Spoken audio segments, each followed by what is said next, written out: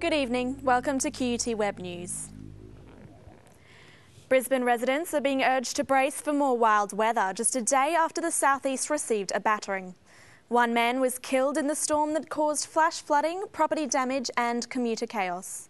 Streets were blanketed in hail. Local residents described yesterday's downpour as a white Christmas. The Parkinson area was one of the hardest hit. Roofs collapsed and houses bore the brunt of flash flooding.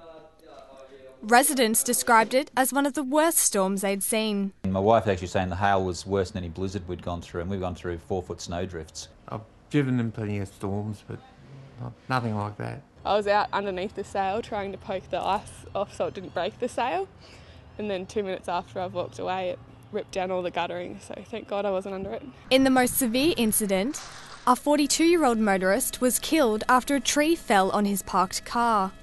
He was attempting to seek shelter at Hillcrest. Brisbane copped 85 millimetres of rain in just 2 hours.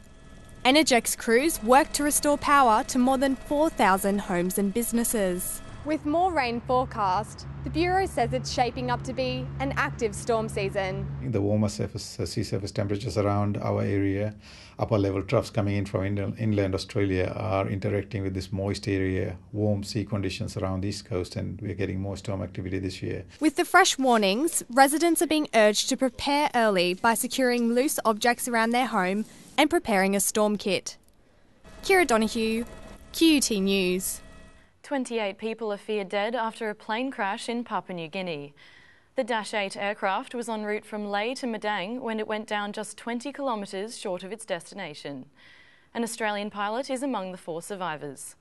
Police are investigating if an electrical storm may have contributed to the crash.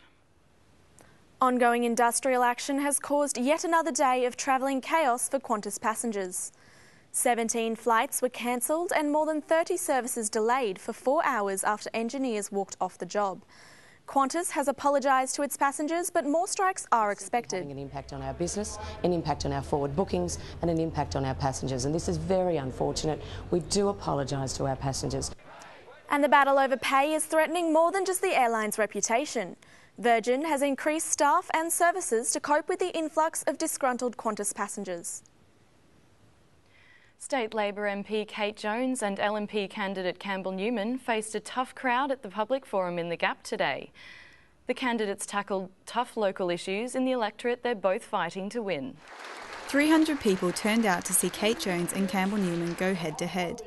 It was their chance to ask the Ashgrove candidates where they stand on local issues. One of the toughest questions of the morning was from university student Sophie Barrett. She said Mr Newman's statement that Anna Bligh was a sleaze bucket offended her as a woman. Well, fair comment. Fair comment, and I'm not going to sort of revisit it other than to say that over the last few months I've been called a lot of things and I've also been called a lot of things by the Premier in the past, underprivileged in the Parliament. Locals didn't hold back, asking candidates where they stand on environmental, transport and disability issues. While the candidates were civil with each other throughout the morning, they faced a barrage of animosity from the audience who were looking for answers on local policy and budget. I sent this to you about 3 weeks ago when you denied it being there. Secondly, I have a commitment. But it wasn't just the audience asking the tough questions. Mrs Jones made repeated reference to what she calls Mr Newman's lack of policy. Mrs Jones says the LNP candidate is using Ashgrove as a stepping stone in his campaign to become Premier. Today what we saw was Campbell Newman could not name one thing that he would do if elected as a member for Ashgrove. He chose to answer all local questions on statewide issues. The election is expected to be called early next year. Megan Lawrence, QUT News. QUT's Professor Rod Walker has passed away after a long battle with cancer. He was just 42. Vice-Chancellor Peter Coldrake says the loss will be felt widely within the university and the broader engineering and professional communities. Professor Walker was director of the Australian Research Centre for Aerospace Automation. Under his guidance, it grew into a leading research centre in all aspects of aviation automation. The university is now considering an appropriate way to mark Professor Walker's significant contribution. Emmy-award winning actor Kelsey Grammer addressed the national conference at the Gold Coast this morning. The talkback radio host from the American sitcom Frasier took part in a discussion on the future of the industry.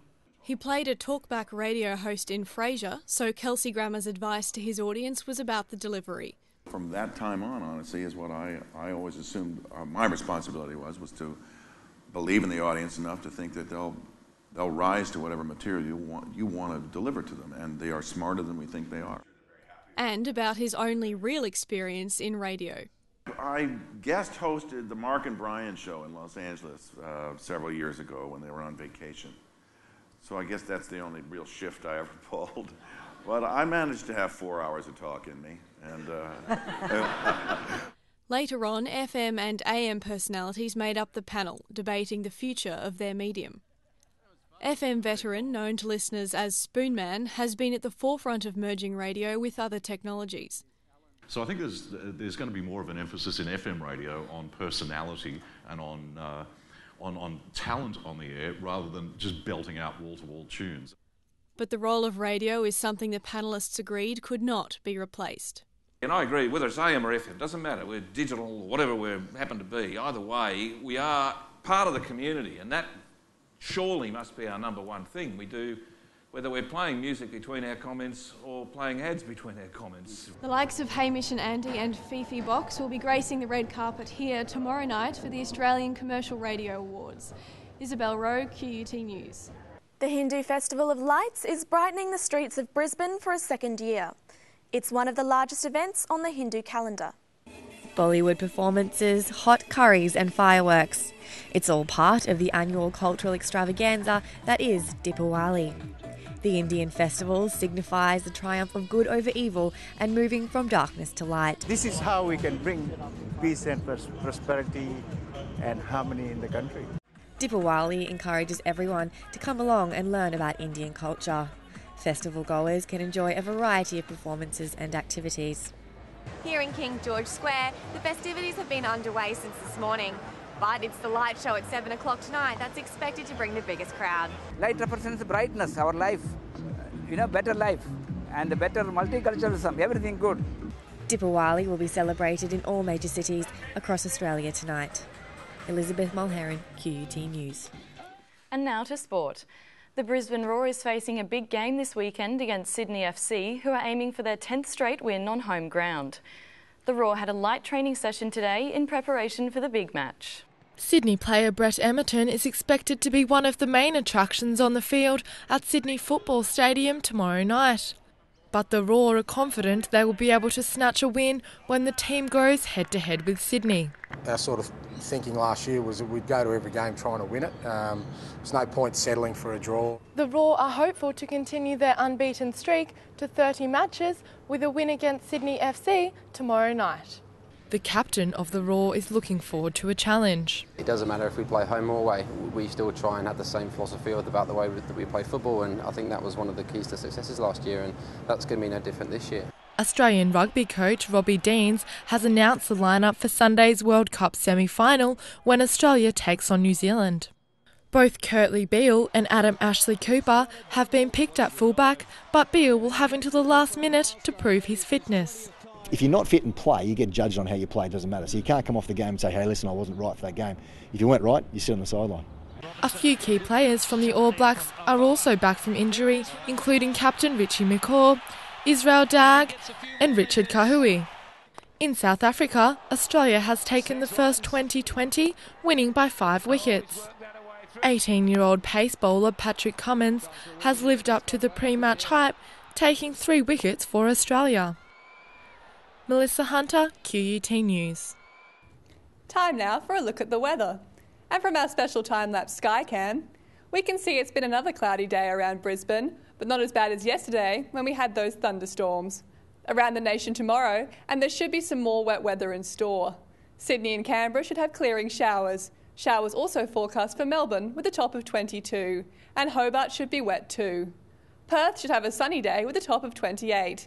And there's a chance of a late thunderstorm for Darwin with a top there of 34. That brings you up to date with the weather. And that's all the news we have for now, and indeed for this week. We'll be back on Monday with more QUT news. Until then, goodbye. Goodbye.